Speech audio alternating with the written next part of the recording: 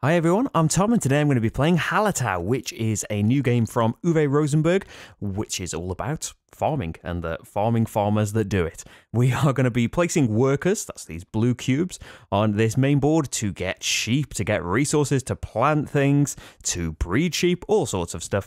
And we will be bringing it down here, planting crops, getting more stuff, playing these cards, and the ultimate goal is to give goods to these craftsmen over here, move them along, and once all of them have moved along a space, this great big cottage will grind over and give us more workers, eventually give us points, and reveal the beautiful village that we are creating and beyond. I'm playing a two-player game today against Little Glass Marty. The thing that changes for two players is that normally the whole board would start out with a worker at the bottom of each space. We just have half of it. There's a card that determines which two start empty. And at the end of every round, normally, the top row of each action space, you see these action spaces have got a space for one worker, then two, then three. The more people that want to do it, the more expensive it's going to be. They don't all clear off at the end of the round, just the top row does. But in a two-player game, only the top row of two sections, two quadrants of the board will clear away. Otherwise, it's largely the same, so no matter what you're playing. In three players, three of them are going to clear out. In one player, only one of them is going to clear out. The actual stuff we're doing, though, you should get an idea, no matter what player count you want to play it at. Before we get started, there is a static camera and a handheld camera, so you can switch between them at your preference, high static cameras. And you should turn on the Klingon subtitles. If I make any mistakes, they'll be corrected there. And if you'd like to help me keep making playthroughs like this, because games like Hallertau don't come cheap, then it's patreon.com/slickerdrips. And any support there would be massively appreciated. So if we just look at my area here, we start out in the same position, really. We have one each of, I'm going to get this wrong, aren't I? Barley, rye, and flax is, I believe, what those three things are. Or spades, wheat, and dark wheat. We start off with those in our inventory. You can see from this how many of each resource you have. So they are markers rather than you having a piece for every resource you get. When I get more of something, I'll just slide it up there. If I get more than 5, I take another marker then. And markers will be there to show you when things are planted. Because we start with 3 fields. We can only have 8 fields. Basically, there is a column for each field. The number of the row they're in determines how effective they are, how many of a crop you'll get back when you plant it in. We have our main kind of cottage board here that we're in the exact same situation in. We all start at the very beginning. It tells us how many workers we're going to get. And then we have the stables over here that we have 6 stable cards on. And this is where our sheep are going to go. It tells us how much stuff is going to cost each round. And it's also going to give us more cards in our hand. We do start off with 5 cards. It's 4 of these gateway cards and 1 points card. So they are basically either have things, so anytime you see this kind of notepad at the top of the page, that means you just have to have the thing that it's asking you about, or be in the situation that it's telling you to be in, and then you'll get the reward at the bottom. Usually some resources, sometimes a bonus card as well. Bonus cards will keep giving you an effect every round. And the points cards need a more difficult thing to be done, but will reward you with points at the end of the game. I imagine that's, it's not very many points. There are better points than that, you can see. Marty, if he gives up, when you see this arrow rather than the notepad, if he gives up 5 meat, he can get 10 points. So that's an option that he's got in his game. We do have a ton of cards in this game. This is just the gateway cards, and there is a similar number of the stable cards as well. There are loads of different sets. I am playing with the sets that it recommends for your first game, so the simpler sets, I imagine. Although maybe we'll do another time, a solo game maybe with some other sets. But hey, that's all in the future. Let's get to the now. So, the round overview. There are 10 steps. Should I just show you the graphics? Maybe that's easier to see, if I remember what they all mean. So, number 1 is where workers come off. That doesn't happen in the first round. We have set up the situation for the first round already. The second step is, and don't worry that it's 10 steps, largely a lot of them are just do a quick thing like that. The main things where we're going to take actions. 4 is where we're going to place workers, and most of the stuff happens. And 9 is where we're going to spend resources to move these buildings along. So step 2 is remove your leftmost stable card, and I'm just going to put them over here. It does say put them next to your stable board, but I have kind of Tetris this around to try and fit best in the static camera. So you take one card off, and then take the number of workers that you can see through the window of your cottage. So at the start of the game, we each start with 6, and you put them on this card. Stage 3, another thing that won't happen at the start of the game, I don't think anyway, is your bonus cards will kick off in phase 3. Every round, you will get the bonus of a bonus card that you've fulfilled. You don't just draw them and then get the bonus. They will have, you know, let's look at the bottom one we're never going to get here. So if you had 3 hides, you could complete this card, slide it under, and every phase 3, you will get an extra hide, and at the end of the game, you'll get some points. At the start of the game, we haven't got any bonus cards out, so we can go straight to stage 4, which is place your workers. So I have the cockerel, so I am going to go first. Now you have 2 options when you're placing workers. You can place them onto the action board here, and basically the fewer cubes are on here, the cheaper the action is. So if I go to anything over here, it's just going to cost me 1 worker. All of these actions in the middle have 3 rows each, getting more expensive, 1, 2, 3. And there are also action spaces for each stack of cards. It can get your card and the first player tokens. The first player token can bounce around quite a bit. Whoever gets it last is going to be the first player for the next time that matters. So you can draw cards. There are only 2 rows of those actions. Your other option is to use as many workers as you like to get tools. They are, gone for the round, and they get you tools which are going to be vital to moving your buildings around, because you'll see these boulders are in the way. You can move a building by paying goods, and we'll see that later. But these boulders get in the way. You need to spend a tool to move each boulder. So you can get by without them, but you're only going to move your buildings 1 stage each round at the very most. Now, going into my cards, you get an idea of what you might like to do. So my points card, it's not worth very much, but I either want 7 bonus cards in play. It's a lot, isn't it? Or I want to have 1 points card already in play. So I can draw more points cards from here. So I can think about getting that. But a little thing that I've seen here is I've got a couple of cards that want me to have meat. This one, the more I have, the more tools I can get, and it will give me a bonus card. This one wants me to just have, not give up, just have 2 meat, and then I can get 2 clay and a bonus card. This one rewards me with tools, and then once I've got 4 tools, I can complete this one and get some milk, wool, and clay. So this is a nice little thing that's a nice little synergy maybe that I could go for. So I am going to start off. If I want a lot of meat quickly, you go to the butchery, give up a sheep to get 4 meat and 2 hide. How do you get sheep? Well, there are 2 spaces. Well, there are actually 3 spaces. There's the weekly market, get a sheep and a meat. The sheep market, get a sheep and a hide. Or over here, sheep breeding is give up 2 milk for a sheep or 4 milk for 2 sheep. So if I want 5 meat, one thing that I could do is get a sheep from here. It's going to cost me more workers than over here, but it'll get me the 5th one that I need. Then give up the sheep there, and then we'll think about what we're going to do with the rest of the actions. That's kind of my roadmap for stuff.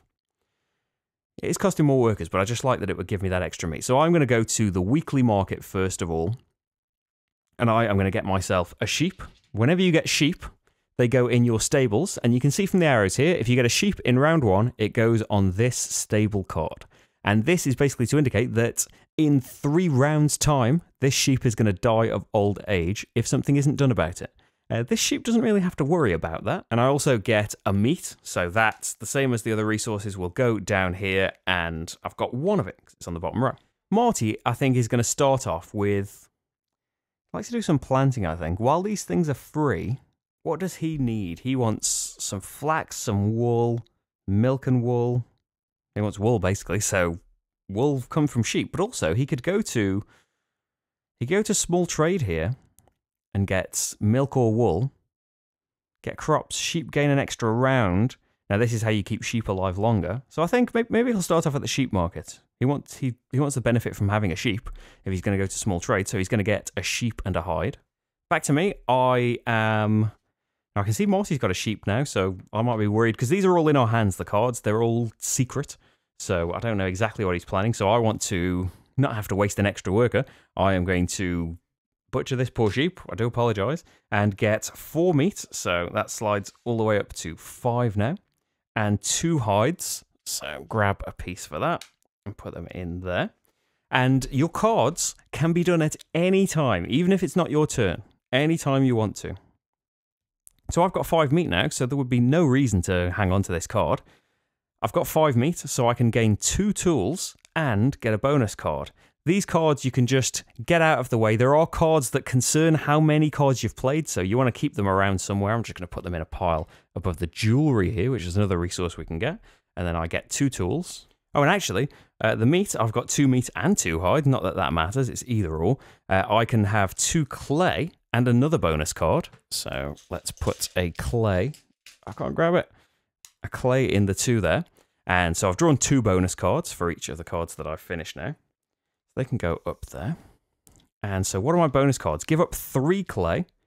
Every round I would get a rye and a clay, and I get 3 points at the end of the game. If I have 3 crops of the same type, I can get a hop every round and 5 points at the end of the game. That's not going to be that difficult, is it? Especially if I want to try and get loads of rye here. If I can get loads of rye, I can get some milk, another bonus card. Maybe I just go all in for cards. Or if I'm getting a load of tools, moving the buildings is going to be useful as well. Now, Marty, let's do some planting while he can here, because this space is empty. There are 4 spaces in the middle here that concern sowing. They will let you plant things, get more resources back when we do the harvest at the end of the round, maybe get more fields and some extra resources on top. This particular one here, fertilizing, it lets you move up to 2 empty fields into row 5 and then sow once. At the start of the game, you have a 2 field, a 3 field, and a 4 field. At the end of each round, it's like a rotation system in fields. So laying fields fallow, not planting anything in them, is going to raise their effectiveness for next round. Everything that's not planted in goes up 1, and then one of them of your choice goes up an extra 1, or this one could go up to 5, for example. And everything that's planted in will go down 1, because that was used. It's not as effective if you keep using the same field. So he is going to choose his 2 lowest fields to move into row 5, thanks to his fertilizing action. And his card here that wants wool also wants flax, so he is going to plant flax. So you use up 1 flax, and it's important to remember, if you've got 2 flax, remember, don't just take it from your 2 and put it on there. You're only spending 1, so you would spend 1 and then get another resource to plant on there. As it is, he's only got 1, so it just goes straight on there, and then in the harvest phase later in the round, he's going to get 5 back. Over to me, and I was thinking of doing that because I would like loads of wheat. But if I get some tools, I can get some resources that might be nice to give up. I want some more clay. Maybe I get some more fields. Now to get clay, there is clay delivery, get clay equal to the round number. Bit rubbish in round 1. Get 3 clay or 3 crops. The crops basically are wheat, flax. Not wheat, it's rye, flax, barley, hops. There we go. Remembered it. So you can choose between them. The other goods are animal products. I've separated them. So the ones on the left, they are crops that you can get for that action, and you can plant them. The others, you can't. You can't plant sheep. So 3 clay or 3 crops, a new field that will go in your 2 row, and a clay. 4 clay or a new field, value 4. And we've seen the sheep market, I don't know why I'm talking about that. So what would I like to do? I could get 3 clay. It just depends how much I want to kind of hold my building back, because the way this is going to work later in the round is, for each of these buildings, you can give up goods. The round determines how many of each good you need to give up to move a building. So it's 1 good at the moment in round 1. There are some conditions, though. There are certain types of goods for each of these craftsmen. And then some have conditions. So the carpentry will take clay and rye, but there has to be more clay than rye. So in round 1, that basically means it's a clay to move carpentry. You can't use any rye. Brewhouse is the same, but for barley, so it costs 1 barley. Cooling house is a meat or a milk. Bakehouse is any of these 3, but at the most you can only use 1 flax. That's important later on, of course. In round 1, it doesn't matter because you can only spend 1. And manufacture any of these 3 things. So if I only get 1 clay to fulfill my bonus, I have to spend this. Oh no, I think I can make it work, because I will get a clay from this. It's just, I was thinking of spending 2 workers to get tools, and then 1 to get me a bit of clay, but then I wouldn't have this crops of the same type out yet. I think Rather than trying to do all these things at once, I would like to get the clay. Maybe we just ignore getting the tools. Yeah, I'm going to plant. Do I want to use 2 up there and get fertilizing? Because then 2 of these can shoot up to the top. I want new things. I want new fields. I'm going to go in clearing for now. I'm going to get a new field in the 2 row and 1 clay. So my clay just moves up. My field goes in here. Remember, 1 per column. Marty wants some crops and some wool. So he is going to do small trade over here. Now, he's got no tools. So maybe he wants to save a couple to get, or at least to get 1 tool. Because he's going to have some goods. So he is going to, sheep gains +1 round. So that basically means you move 1 sheep over there. As soon as a sheep is moved from this 6 card, or whenever you get sheep in round 4 and onwards, they go straight into your stables here, and they're worth a point at the end of the game, and they're safe. They're not going to die of natural causes. So the sheep have gained a round. He's going to gain a wool, and then 2 crops. He is going to gain 2 hops. Okay, back to me. I want to plant some things. Do I want to use fertilizing, though, to just move things right up? It would be the last thing that I do. I definitely want to plant something. Do I want to do busy weekend? Maybe I do. Yeah, I would get a wool stroke milk as well. I'm going to plant 2 things. I want to start working towards having loads of this rye. So I'm going to plant rye up there. And then plant 1 more thing. Do we want it to be barley? Can be used in 2 things, and rye can be used in 2 things as well. I think I'm going to do barley in the number 3 slot there. Okay, and I can have a milk or a wool. Let's go wool. There we go. Now that is where Marty wanted to go to fulfill his card here. He could wait to do that. But he has got all of these very effective fields right now that he would like to get things planted in. It would be pointless going for more sowing because he can't do it. I think it would be pointless going for fertilizing again. So is he going to wait? Is he going to get some other things? He's got no clay. It does mention in the rulebook, don't neglect your clay. Yeah, he's gonna get some clay. Does he want 4 or... Well, it's a silly question, isn't it? Does he want 4 or 3? He'll have 4. Come to the tool shed and grab 4 clay. So if I was going to do that, I can't have as much now. So come over here. He's got 4 clay now. Now my final worker, I think I do want to get some clay. I'm going to grab it while it's kind of cheap. I do want some more tools, but it's going to have to wait. I'm just going to go for... Let's go for 3 clay. Yeah, because clay's going to get expensive. So I'm going to have 6, basically. So let's just grab that one and pop it there. So I am done. Marty's still got 1 more action. I think he's going to go for some tools. Now, he could go for a card and take first player away. But maybe it's worth doing that and not getting tools yet. He could get a stables card, which is similar to these gateway cards. It's a bit harder to do them, though. Or he could go for a points card that's, a long-term goal. I think, yeah, he's gonna go into the first round toolless, but he is going to get another points card. So let's see what he's ended up with.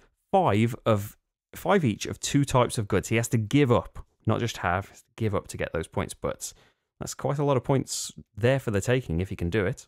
So we finished our actions. Keep going until everyone's used all their workers.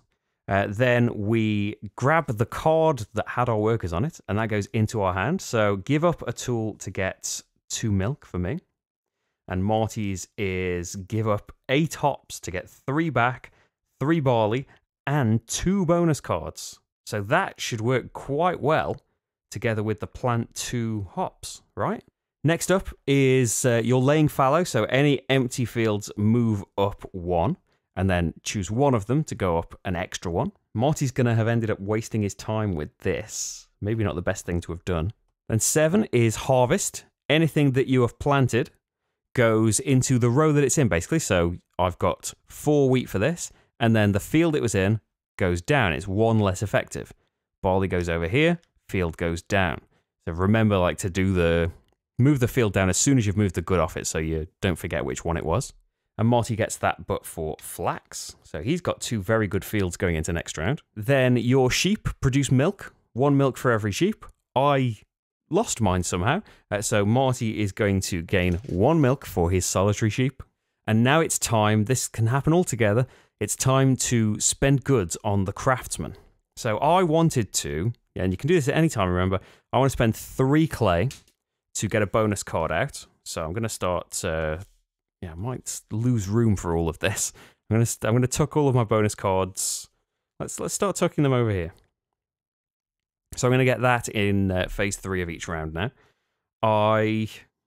Do I want to give up anything else? I don't have 4 tools. I could give up 1 tool to get a milk, and 2 milk, and it would get me an extra bonus card. I'll think about that. I don't know yet. And 3 crops of the same type. If I give up 3 wheat, which isn't so useful in round 1, I can use it in the bakehouse. But yeah, I'm going to give up 3 crops of the same type to get that bonus card out as well. So I'm going to be getting a nice little chunk of stuff at the start of each round. So what do I want to pay to do? I definitely want to pay 1 clay. Remember, it's 1 good in round 1.